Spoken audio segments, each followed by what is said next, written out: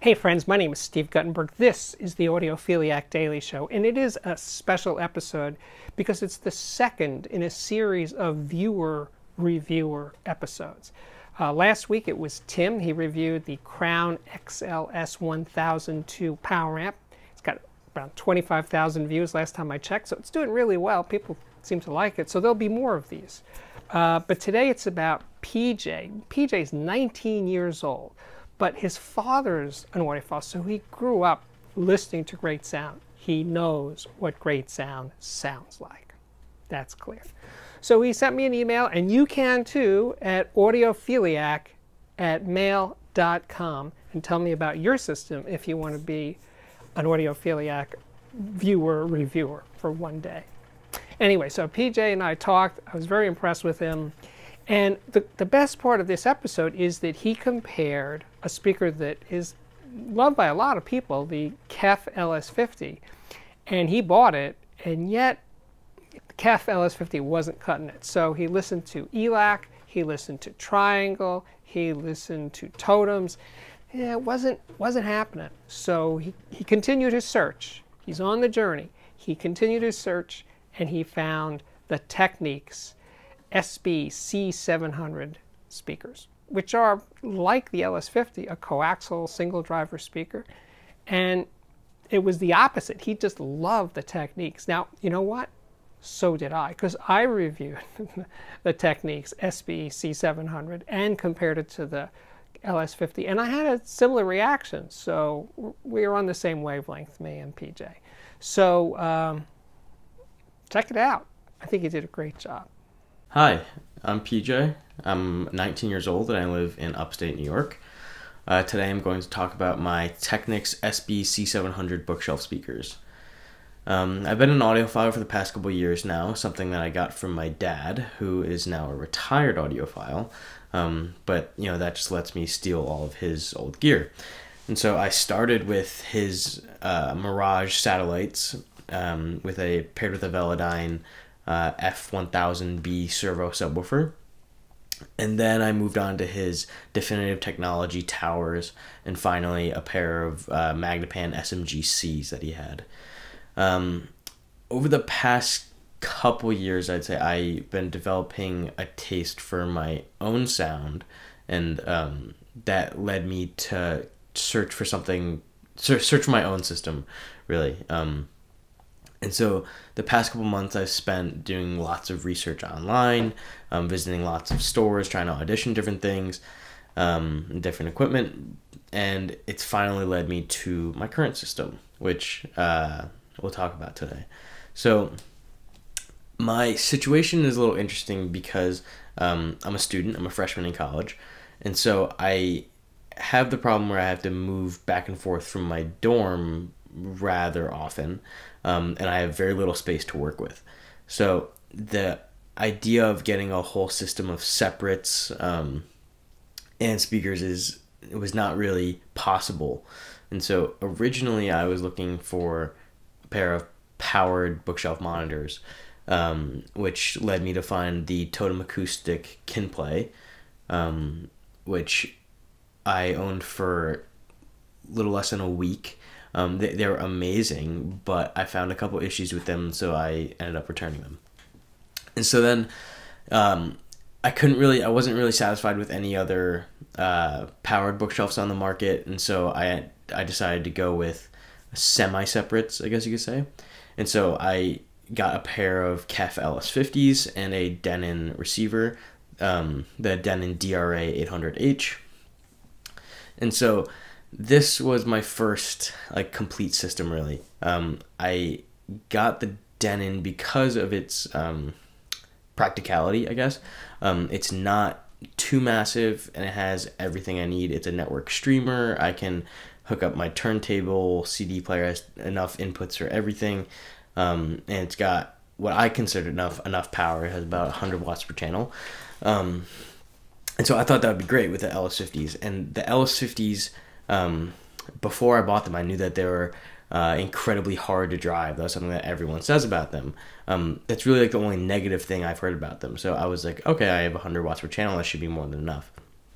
And so I got them, and I had that system for a little under 3 months, and I was very unsatisfied basically the whole time. I tried changing just about every variable you could without upgrading my system or like making any other massive purchases, really.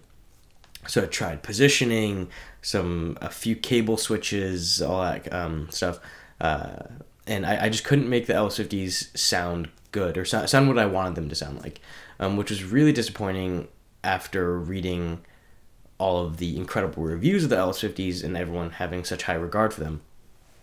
And so that was a real bummer because I knew that it was like a legendary speaker. I knew it was a fantastic speaker, but I just really didn't like it. But the option of upgrading my amp or like getting something with higher current, something that would drive the LS50s better, was not really realistic because there wasn't really anything in my budget that I could do that with. And so I decided that finding a speaker alternative was going to be the right route for me. And so basically back to the drawing board, and I started doing all my research again, and then coming across the Technics was very interesting because there's actually such a lack of information about them on the internet. On YouTube, there's really no reviews of them. Steve has a fantastic article on them on CNET, but I didn't read that until after I actually bought them.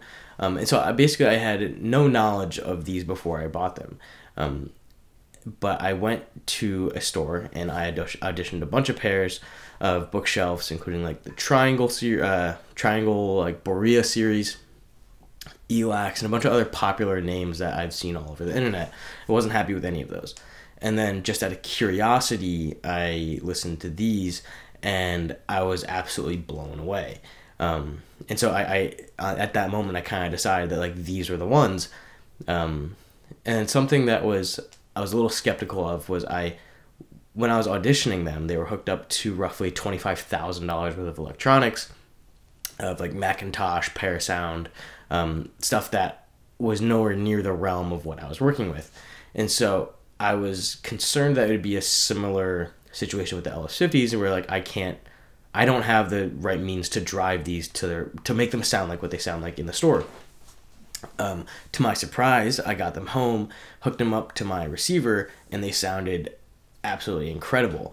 And I just plopped them down wherever my stands were, and they sounded fantastic. And I had a week really to compare directly against the LS50s, and whatever I did, I could not make the LS50s sound like the Technics. That week that I had both the speakers together before I sold the LS50s was really educational because I could directly compare the two, and I had grown to know the LS50s sound with the receiver that I had quite well after having it for several months and listening to it so much, and so it was really easy to distinguish between the two speakers and their different sound characteristics.